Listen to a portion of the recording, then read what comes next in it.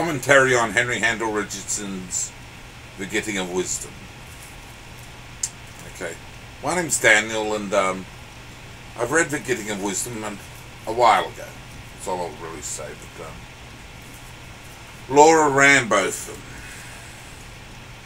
Victorian lass from Victoria in Australia,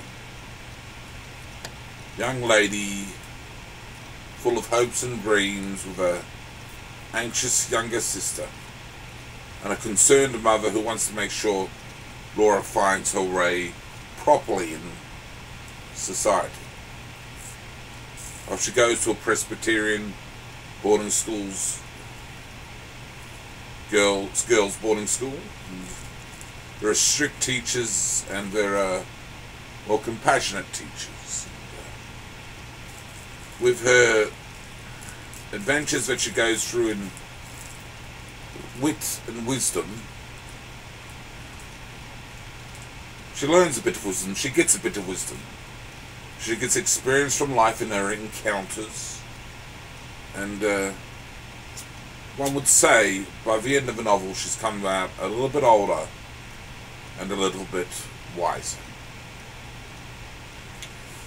The Getting of Wisdom functions in a very traditional way of the novel.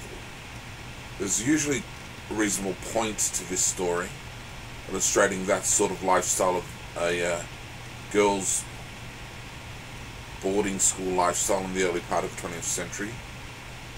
And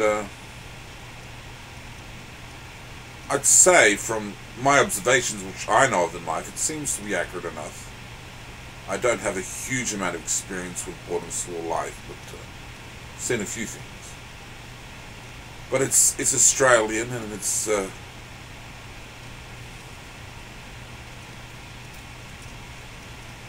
personally, I don't think it's necessarily too dated. The cultural reality is not quite the same today in 2019. But the vibrancy of the spirit in there, the vibrancy of the characters, and the quite real sort of characters, and the issues which Laura faces, same today. It's still relevant.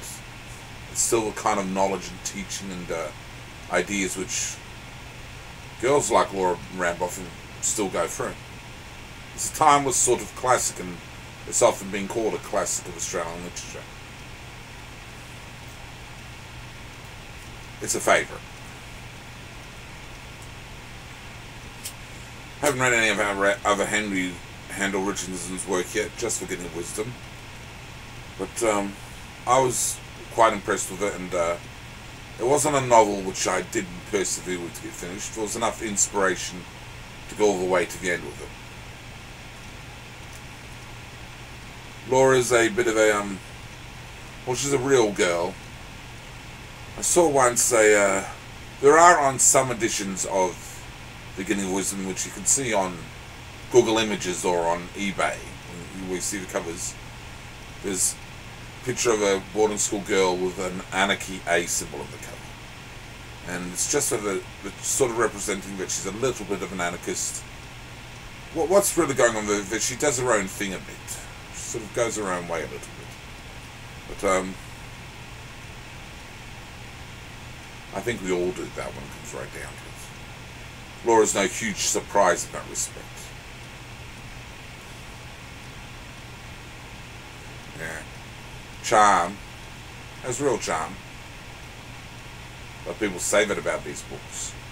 I suppose we don't really know what charm is necessarily until we get a bit older. We learn to appreciate the qualities we see in other people and things in the world.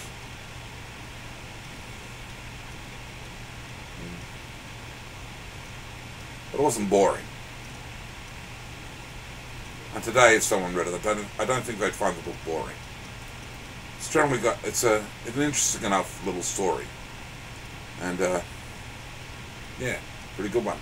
I'd rate it highly. I won't give a rating out of 10, but I'd rate it highly, and I would in fact recommend The Getting of Wisdom by Handel Richardson. Good read.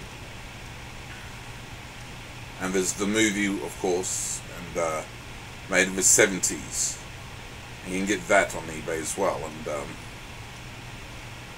one of those things which Australia can probably be reasonably proud of. Cheers.